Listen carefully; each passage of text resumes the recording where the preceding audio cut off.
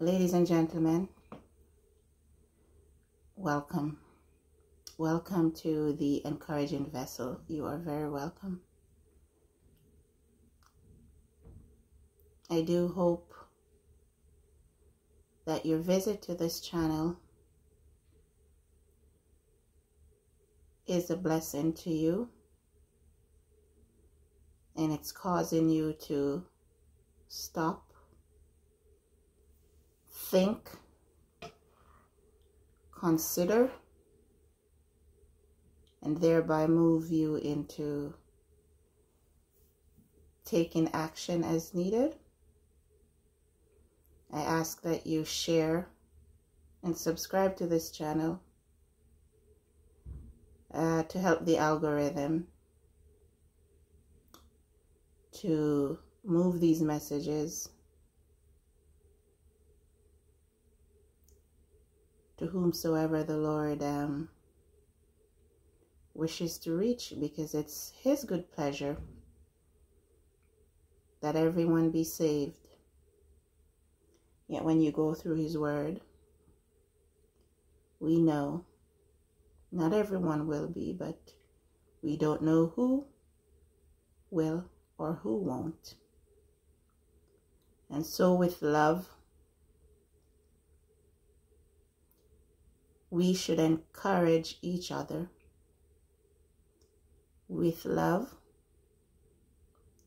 which is one of the commandments we ought to be following.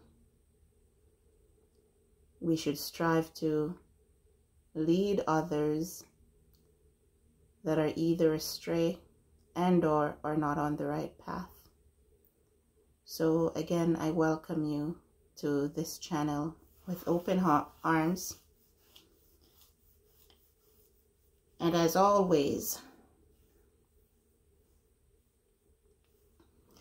I encourage you to read the Bible,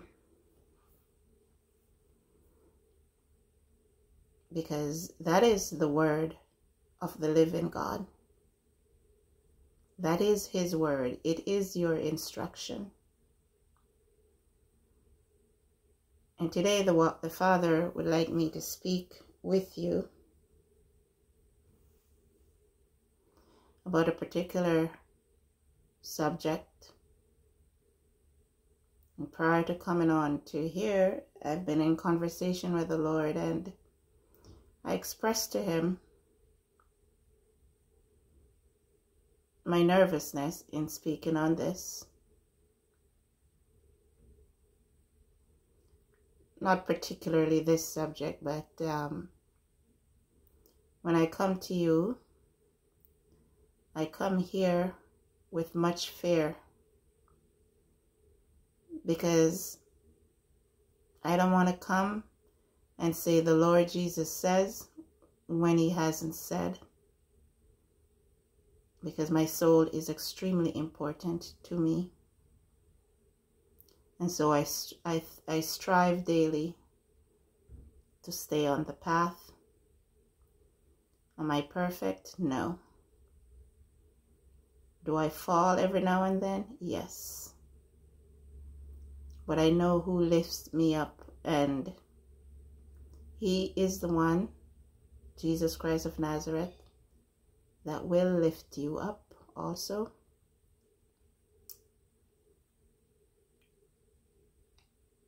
And so I'm here with a message and or testimony, because the Lord, the Spirit of truth spoken into my heart, saying He does not have a scripture today. And the words were, not like other pastors that goes up there with a scripture and then they talk about it. This is not your office, daughter. That's not what you're doing.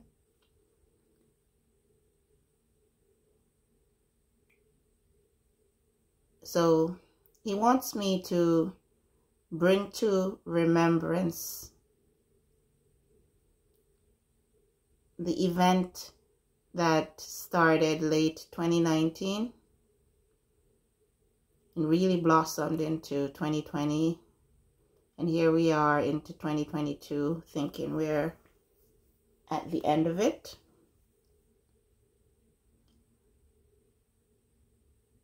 he wants me to talk about the vaccine. And this is the only time I will say the word.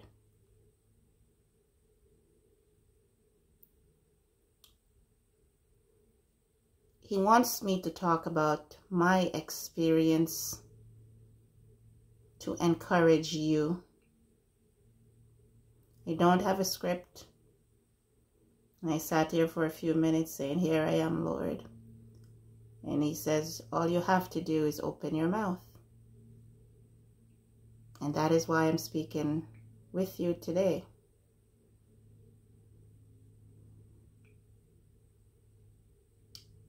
You know, when this all started, many were speaking up and against it. Let's call it it. And many were unsure.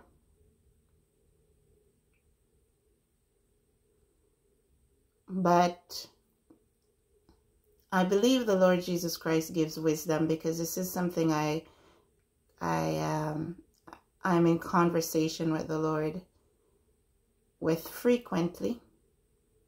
Like I would say weekly, daily, asking for wisdom, knowledge, and understanding. And he does give, and he allows you to know, he allows you to see beforehand. He does. And I'm speaking as a witness and of things that are evidential in my life when I say that. And I'm speaking based on me believing that he is truth and that his word stands sure. So I remember the first time this conversation about it came up. I was at work. And I remember one of the guys mentioned it to me that this is what they're working on. And before it became a controversy, I remember responding to him and saying, well, I'm not going to be partaking in this. And I didn't fully understand from a spiritual standpoint what I was saying. I was speaking from a scientific standpoint, saying I'm not going to take this if and when it comes out. This was prior to it coming out. And then we went into the full shut-in. I'm calling it shut-in. I believe you're wise enough to understand what I'm saying. Wherein we started to work from home. And this was an amazing opportunity for me, because it allowed me to spend more time in prayer, in conversation with the Father. It allowed me to meditate more. It allowed me to really read the word and be more intentional in my walk. And as this thing was fast-tracked and a range of emotions could be seen globally, I remember sitting in my room and I was devastated by what was happening. And I remember crying out to the Father. And I remember exactly how I was sitting, what was in front of me. And I was remembering this, and I'm remembering the scripture with Jacob, when he had that dream vision and he wrestled with God. And then one of the things he said, what he said was, Lord, I will not let go until you bless me. So I remember in my conversation with the Father, as I was literally sitting on my bed, as I am sitting now, and I literally shut myself in my room, and I was just talking to the Lord, and I said, Father, you said ask anything. And I'm asking you, what is this? What is this?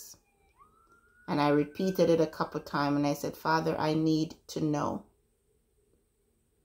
And I'm going to repeat the exact words, and I've not done a video on this because I never thought I should do a video on this. I've not mentioned it to anyone other than my son. Actually, yeah, my son and a few other family members I've mentioned it to, but they literally just brushed it off. I remember asking, and as you can hear the sound of my voice in listening to this video, this is what I heard. And I'm sure this is the Father speaking to me. And I have the words in quotes. This is what he said to me, because I asked, I said, what is this, Father? What is this? You know, help me to understand. What is this? Is this the mark? And I repeated the question, and I was literally broken when I was asking this question. And as you can audibly hear my voice, and this is the first time, I believe, I heard an audible sound from the Father. The first time. This was in 2020. Yeah, 2020. 2020, or was it early 21, around there. The response was, and it was a commanding response. It wasn't a soft, I was trying to explain it to my son what the sound of the voice was, and I cannot put put my finger on it. It's kind of like when you have like a bullhorn and you want everyone to hear what you are saying. It's kind of, the voice was projected like that. And he said, it is a mark, and it's not my mark. I repeat, it is a mark, and it's not my mark. That's all that was said to me, and that was enough to confirm in my spirit what I had already decided not to do. So today, the Lord wants me to bring that to you. It was not premeditated, because I had not intended on bringing that to you. And I know in 2020, 2021, there were a lot of videos up, a lot of controversy about this. The Father wants you to come to him and ask him. The Lord Jesus says, ask anything in my name. You don't have to listen to me or believe what I say. So the Father is using me to encourage you to come to him. Let's check out what this lady is saying. Let me take it to the Father. Let me set myself aside. Let me read the word, and let me ponder on it, and let me go to the Father. probably around 6 or so months ago, I did a video. I don't remember the title of it. It's perhaps 6 or so months ago when I spoke about grace. I'm pretty sure I spoke about grace. Because the door is still open for repentance. The door is still open for repentance. The door has not been closed. You are still hearing the word. There is no famine of the word yet. And I emphasize yet. So the door of grace is still open. And so the Father wanted me to bring this to you.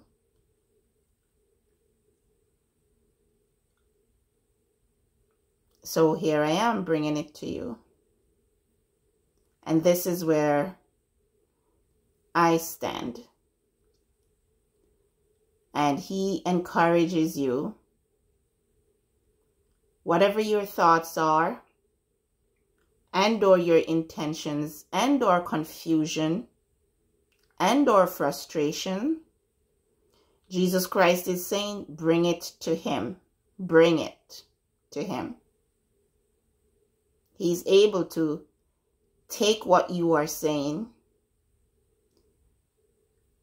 and He's able to reveal to you. I know I repeat on this channel that Jesus Christ is the revealer. And ladies and gentlemen, this is not mere words. This is me confessing to you with my mouth that He is the revealer. I encourage you because He says you have time, because He is the one that gives time.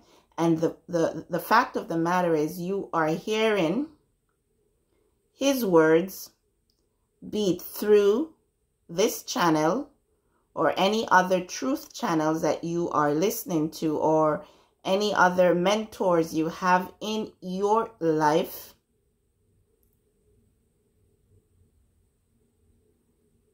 It's time because He's given you time.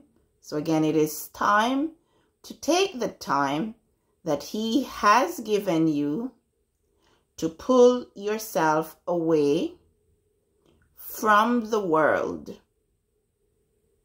You are in the world, but you ought to recognize that you are not of the world.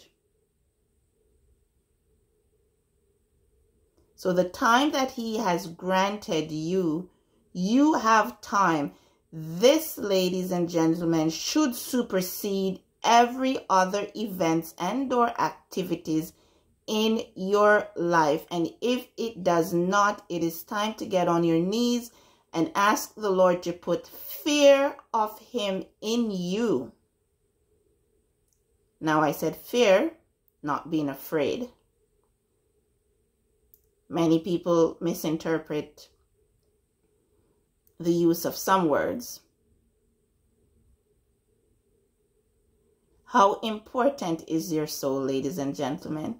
I know there are many that think that after they close their eyes to this world, that's the end of it, and therewith they don't care what they do.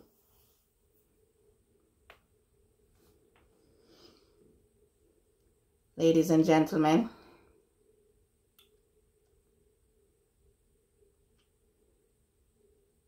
I come to you today because the Spirit of truth has placed in my heart, and I do my very best to obey.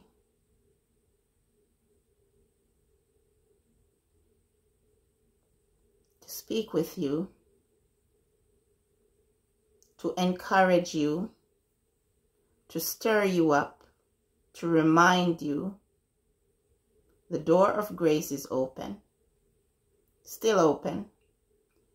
You will know when it is closed. For now, it is still open. And he's inviting you, ladies and gentlemen. And I believe this is the third or fourth video that I've done where the Father is inviting. He's inviting you to come to him. Take the time. Take the time to have the conversation with him, because you have time. It cannot be, oh, I woke up late and I don't have time. You do not know when you set foot outside your door, in your car, or on public transit. You do not know if you will return. And if you choose not to bring Jesus Christ with you and your breath is required of you,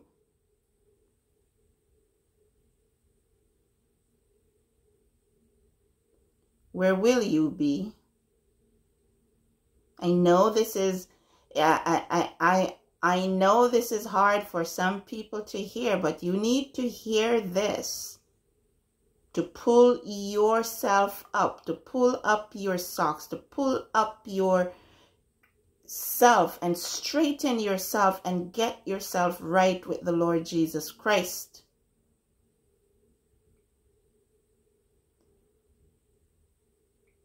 And as I said, he's had me come to you today to remind, to inform, to encourage, to invite.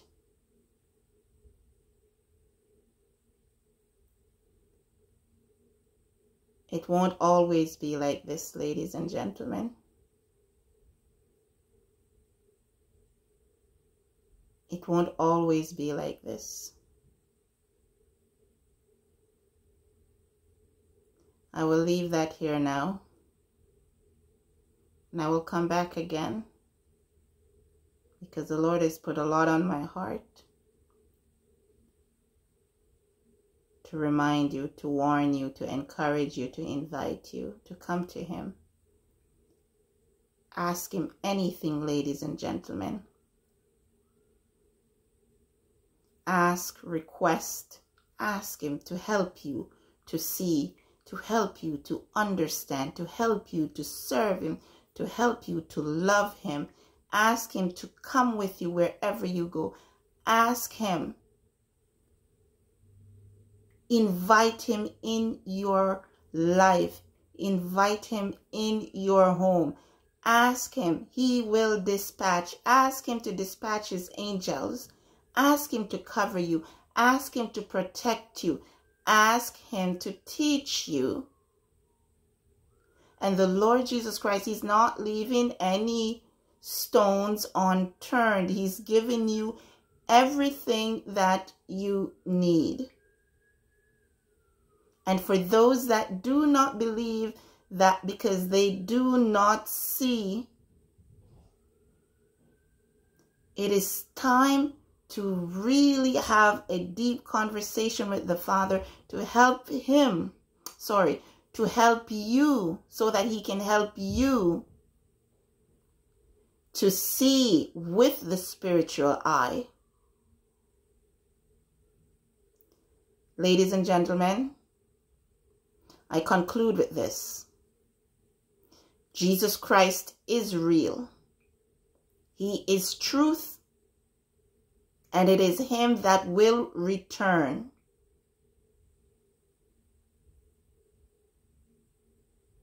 Jesus Christ of Nazareth is real. Read the word, ladies and gentlemen. Meditate on the words. When you open it, he will make it known to you. I hope these words reach you and you're able to glean some encouragement, wisdom, instructions, and understanding from it. Until I speak with you again, this is the Encourager. Be blessed.